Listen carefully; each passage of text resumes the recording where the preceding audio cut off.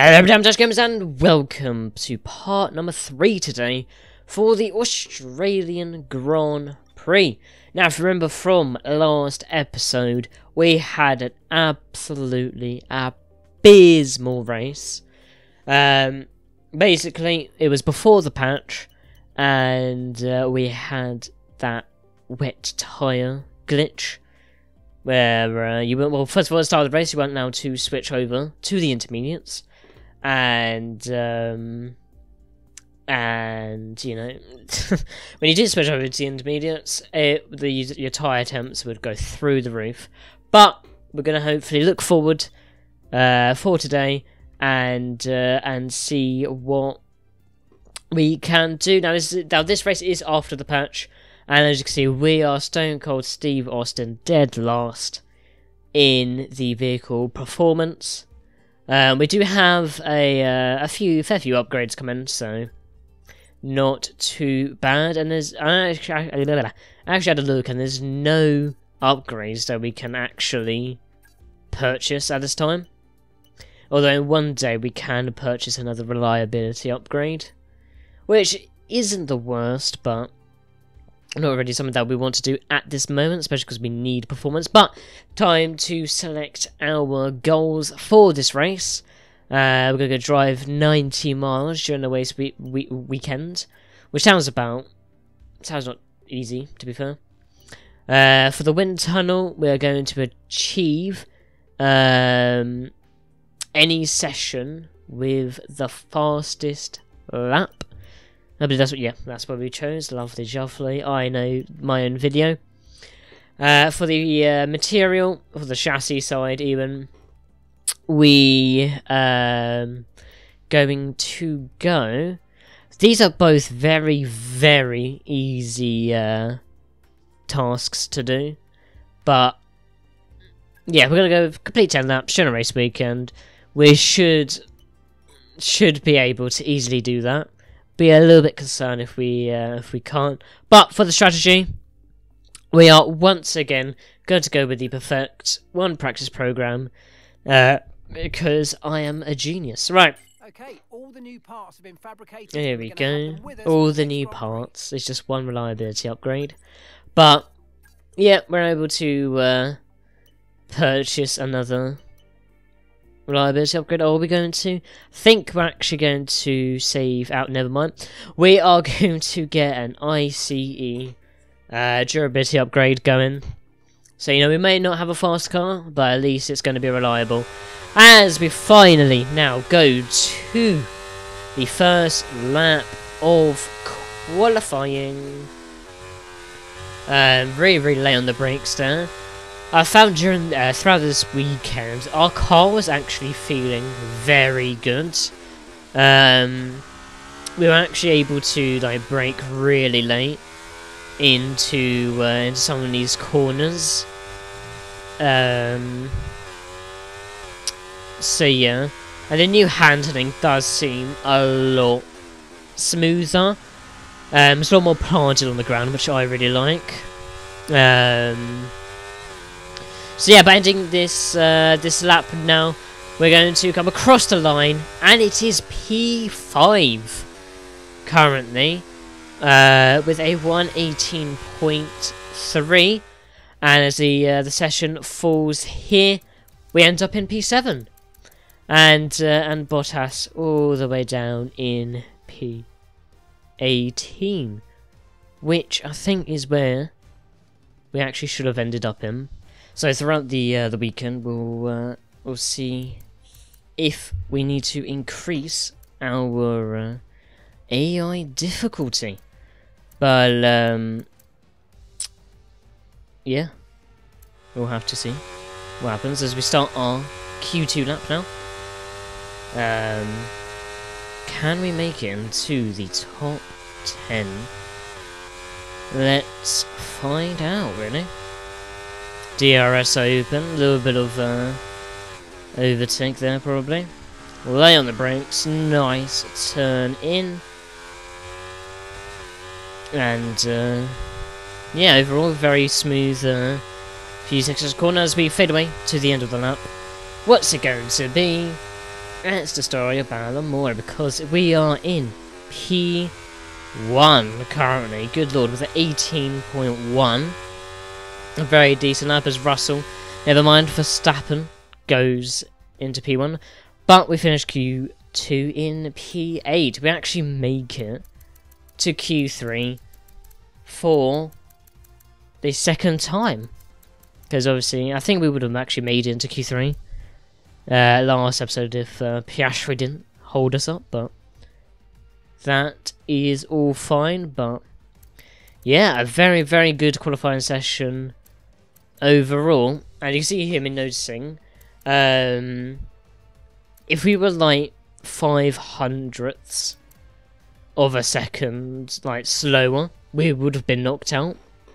So it just shows that really how close it is already. But yeah, as we start our one and only Q3 lap. Usually Australia is not a great track for me. I usually don't do well around here, especially during the qualifying. But apparently we are doing very well so far. But yeah, we're going to see how the Grand Prix goes, and we'll see if we need to increase the AI difficulty, even if it's just by like 1 tick. Every little helps. As we come across the line in P5, and there we go. We end up in P8. There we go. Thank you, mate. We finish Q3 in P8, but Max Verstappen is on pole position. Sergio Perez in P2. Fernando Alonso doing really, really well, dragging the Aston Martin up into P3. But yeah, now, ladies and gentlemen, it's time for the race. It is one of the great Formula One Grand Prix of the entire year. Over 400,000 Australian fans here across the weekend. The roar of the crowd means one thing. It's race day in Melbourne. We're in the great state of Victoria. Now 14 corners and 3.28 miles for the drivers to navigate. 5 to the left and 9 to the right. The track has been remodeled to encourage more overtaking. Let's hope we get loads of it today.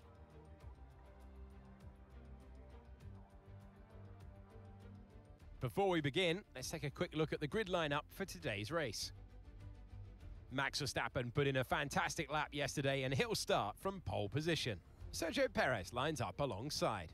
Looking down the rest of the grid, we have Fernando Alonso, Norris, Leclerc, Sainz, Oscar Piastri, Williams, Russell, Hamilton, Stroll, Tsunoda, Gasly, Ricciardo, Albon, Ocon, Magnussen, Bottas, Hulkenberg, and Logan Sargent.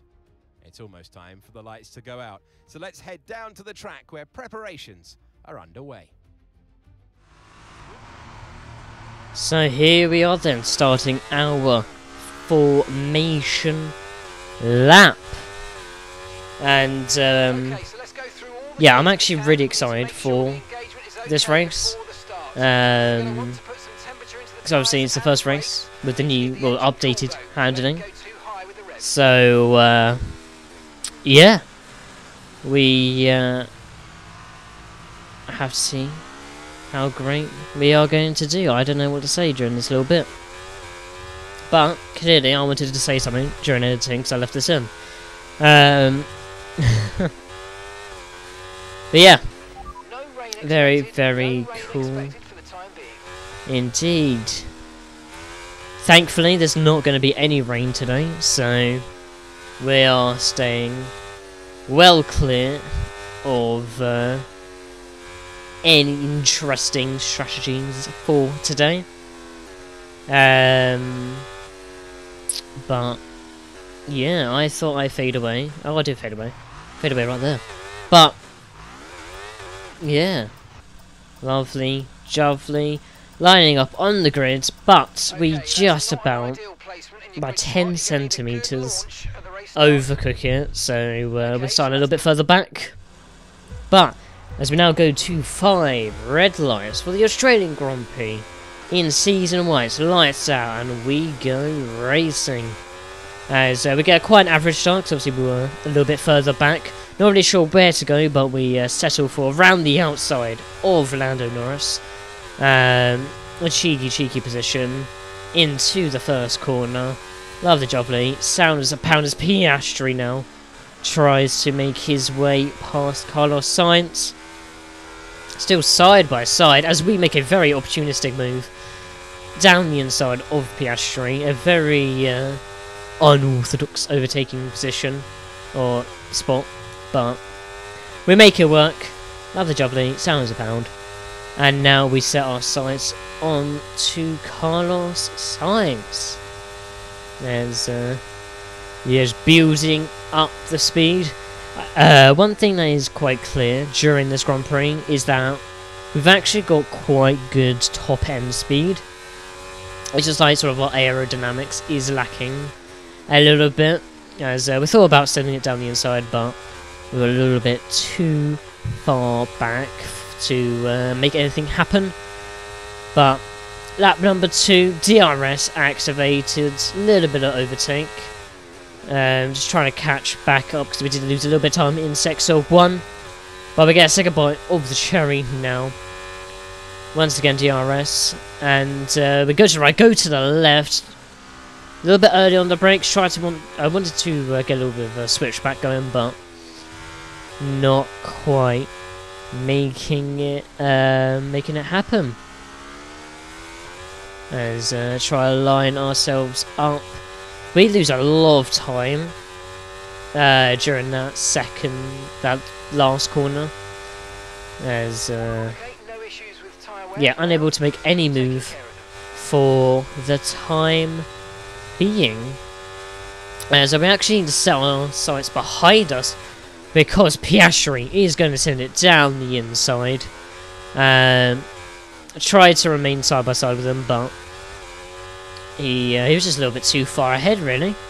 So I've got information on yeah. for you. Okay, they're slowing down. It seems like there's some kind of problem with their car. Albon has got an issue with their car. That's very unfortunate. As we've got overtake flowing now, DRS open. We are gaining on Piastri, but we are not close enough. We have to wait until the second DRS zone. Are we able to make anything happen into this brake zone? And the answer is no. We were too far back. Yeah, just too far back, really. Go back down to medium ERS, because we have used quite a lot of ERS in these opening laps. And, yeah, we do need to save a little bit. As Norris has a little look down the inside. Oh, what has gone on up ahead? Is that Red Bull? Someone is off the track. And, no idea why. There's a massive puff of smoke there. What on earth happened? And it was Max Verstappen. Max Verstappen actually double locks into the first corner. And he just sent one. You can see us flying by there. But not an ideal situation for Verstappen to be in, but we're getting an extra place, so I am happy. Yeah, trying to... We're actually not going to have DRS now. We are a little bit too outside of the zone, so we are susceptible for a Lando Norris attack. But yeah, as always, we see up ahead Piastri making a move around the outside into that chicane. A very risky move indeed, but ended well, paid off well. Which that actually slows them both down enough to get us back into the DRS zone. So we will be having DRS onto lap number 5. So very nice indeed. But Norris is right there. Lap number 5 now, a little bit later on. I think Norris actually locked up during the bit that we cut out there. So both Mercedes are through, and we are under immediate attack from George Russell and soon to be Hamilton. So yeah, it seems like now we are not setting our sights forward, but instead setting them backwards, as we have an objective to overtake Science before lap 10, but I really don't think it's going to happen, in all honesty. Especially because George Russell is making a move down into turn 1, but we go lay on the brake, swoop it round, and he is unable to make a move. However, he is able to make a move down into the second corner, or technically the third corner if you think about it. But sticking his nose in, and we go side by side, but managing to keep the position. But for how much longer? Because he is going to have DRS down this section of the track. I was going to call it straight, but it's really not straight, is it? But yeah, we actually stick to the outside racing line. George Russell sends it down the inside. We swoop around, and yeah, slow him down enough where he is not going to be able to make a move into the fourth to last corner. So lucky days. As we now go to lap number 7, George Russell swings around the outside, but we keep our footing. Hamilton goes to the left of us, Russell to the right. We are in a Mercedes sandwich, nowhere to go, so we go deep on purpose. Try to not make any contact there. We are very, very lucky to not pick up any damage, but we are remaining ahead, which is a lovely, lovely thing. So yeah, back on the onboard now. We go defensive. Hamilton this is now, actually. Try sending around the inside, but we squeeze his line. He's got a very, very tight line into turn 1, but we swing around the outside once again. But he will have another bite here on lap number 9 at the end of this lap. What happens? Oh, he actually locks up. He locks up a little bit. He doesn't go fully off track, but he does lose the position to George Russell, who is now up in the 2P7. Because obviously we are currently in P6. So if we can finish the Grand Prix like this, we'll be happy days indeed. As we actually go defensive. But yeah, given enough room, Russell actually backs out there. But for how much longer? Because he now sends it down the inside of the third corner. A little bit of wheel bashing, but that's fine. And George Russell makes the position up into P6. We are down into P7. Hamilton behind us, as well as Norris behind him. But we will have DRS very, very crucially there. And yeah, we are gaining. We're going to go round the outside. Lay on the brake, swoop it round. And no contact made. A very smooth overtake indeed. But lap number 12, Russell sends it down the inside once again. This time, however, we managed to actually stay side by side until the next corner, where we run out of room. But once again, we will have DRS. And yeah, what I noticed is that the Mercedes top end speed isn't great. As you see here, as we get to the higher speeds, they really sort of slow down compared to us. But we managed to make the move once again around the outside. Hamilton almost losing a spot there. Lap number 13. We are the ones that go defensive this time. But Russell backs out of that move, but he is going to go down the inside once again. We're going to try and stick around the outside. We've got a outboard here of a camera angle, but we go deep into the corner on purpose. We force him wide because we are into the pits on lap number 13 now. Into the pits, Norris joins us. I think Hamilton joins us as well. Into the pits, we are going to put on a set of hard compound tyres, but look at the front left tyre. We struggle to put that on, and we actually get jumped by Yuki Tsunoda. Unfortunately, he come out of the pits and oh my, no, what's going on? Bottas's engine is on fire as he oh no, he just rears into view with a smoky engine. But yes, as we get confirmation there, Valtteri Bottas is out of the Australian Grand Prix. We are the only remaining Kick Sauber left on track, so hopefully we can actually get some points here to even just to mitigate the DNF from Bottas. But yeah, I didn't actually know at the time that we got jumped by Tsunoda, but yeah, as we easily jump Russell, we actually make up, even with that pit stop error again held up slightly, we still make up a little bit of time, which is very good indeed. But yeah, as I was saying, currently didn't know that Tsunoda had already pit. As we get objective 4, do not leave the track, but we immediately failed.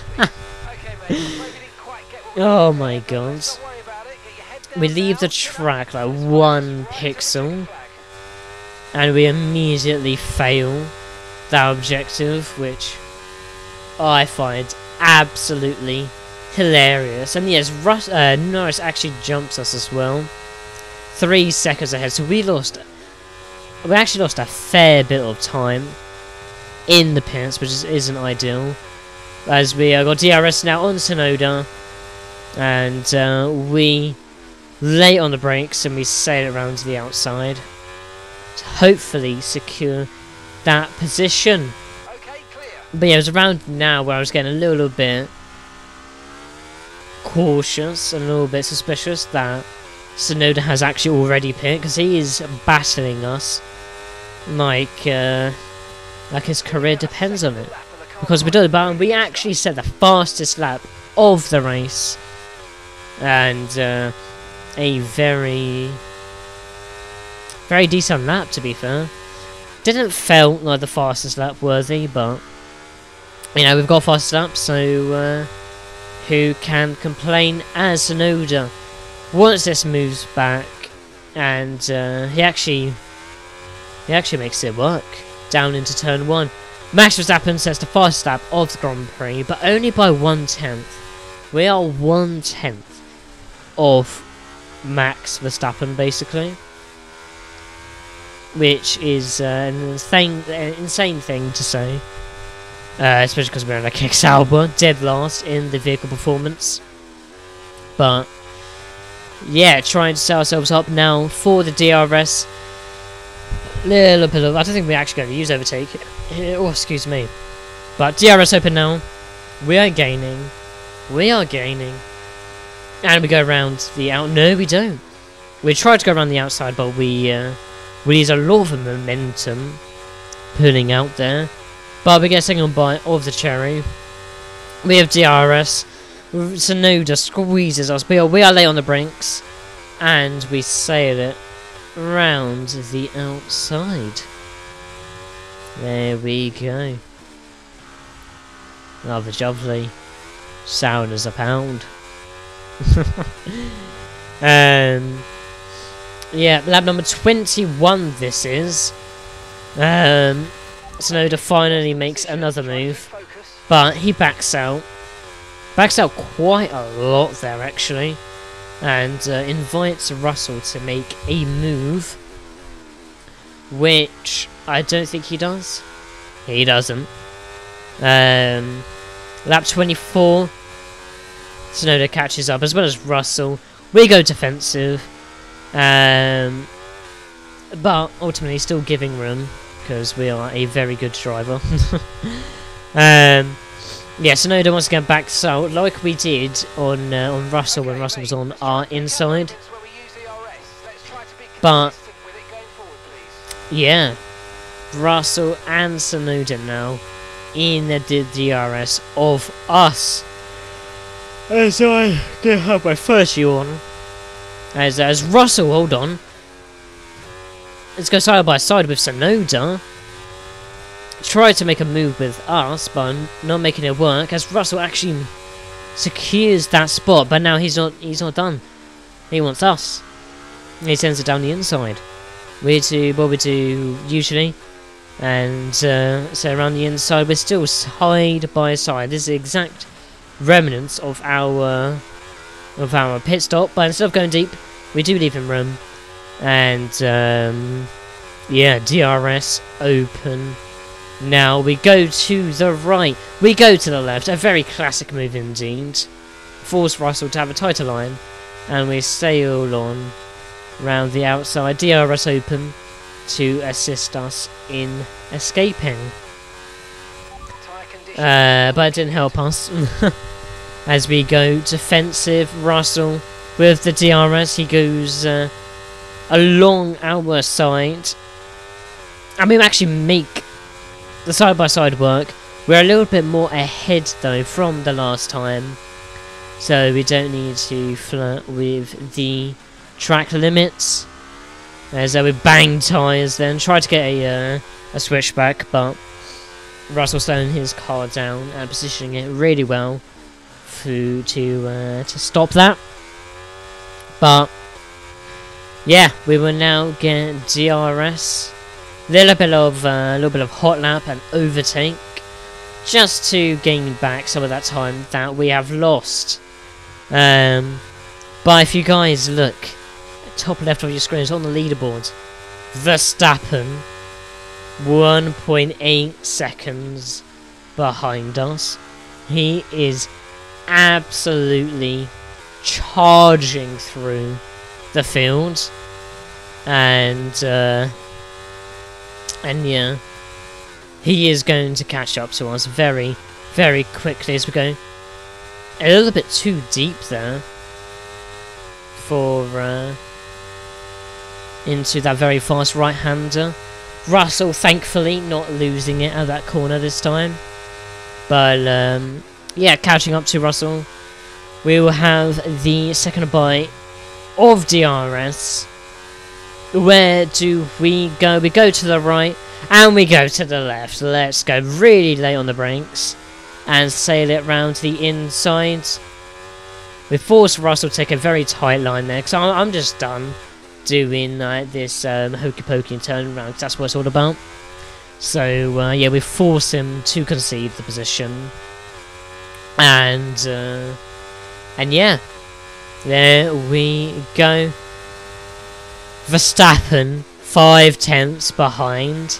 Oh, this is very scary. Very, very scary indeed.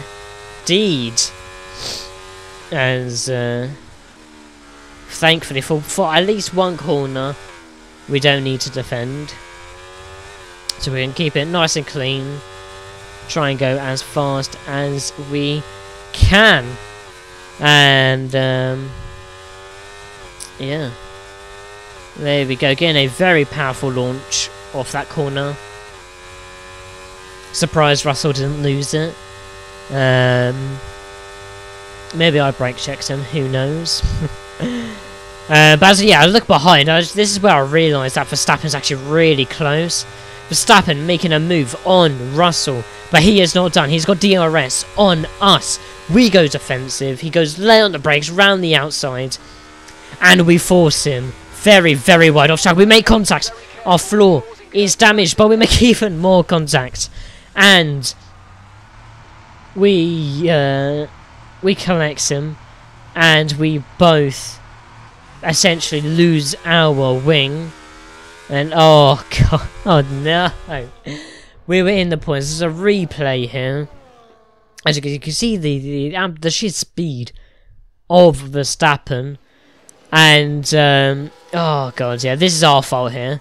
Like, yeah. Oh god, what horrible contact to be made there. Yeah, it was our fault. Shouldn't have forced him wide, honestly, but yeah, that second piece of contact, I thought he would have backed out, in all honesty, but he didn't. So yeah, but it just goes to show that we are still a rookie overall. At the end of the day, in F1, these this type of aggression is sort of to be expected, really, as we actually fail to get the front wing on. Really just rubs salt into the wound, doesn't it? Oh god, we were in the points. I was very disappointed in myself, in all honesty. Okay, mate, concentration and let's bring it home. But yeah, the final lap, we are in last place as Sergio Perez wins the Australian Grand Prix. I'm sure he will be loving that in real life, but we are last. We are very last indeed. But You might experience some understeer now that you're in the yeah. Try and get past as soon as I mean, I don't know what to say. It is my fault that both sets of contact was made. But yeah, it is what it is. We should have gave him room, but as our engine actually starts overheating there. But yeah, there we go. The final last corners of the Grand Prix. We are going to very slowly cross the line and finish P18. Alright, race over. Take care of the car. What a horrible race. These last two races have been absolutely atrocious. We were in the points. We were set to get points as well, but annoyingly, yeah, I mean, yeah. We need to move on. We have to hope that next race will be better, and we will try our very best on to not make contact. But yeah, as I said, it is our rookie season. These things are going to happen. So yeah, we just need to learn to make sure not to happen. As it is a 2-3 for the Ferraris of Science and Leclerc, and this contact technically helps us out with Ferrari, because our goal is to end up in a LeFerrari. So maybe this has won favours with Ferrari taking out Verstappen. But yeah, as Ferrari are in the constructor standing, actually take the lead of the constructor standings, I'm pretty sure. And Charles Leclerc is in P1, 20 points ahead of Perez. Could Science actually win the driver standings? Who knows? Who knows indeed. As we check our ratings at the end of this race, somehow our pace going down, even though we were 1/10 off the fastest lap of the Grand Prix. 54% split. And but yeah, that's all for today. If you guys enjoyed, subscribe, leave a like, leave a comment, all that stuff. But I'll see you guys next time. Goodbye.